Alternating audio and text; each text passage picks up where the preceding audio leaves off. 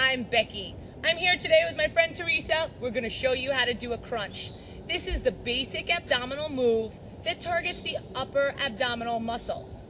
Okay, to begin, I want those feet planted firmly on the ground, lying on your back with your knees bent.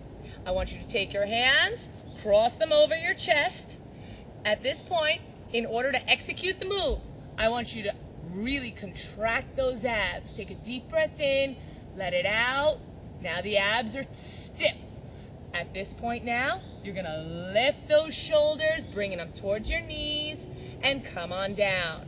Lifting up. When you lift up, contract those abs, and come on down. Let's do 3 reps.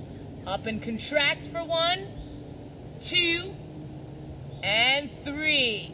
Great. Continue this exercise for the number of reps specified in the routine. Enjoy. Be sure you work out.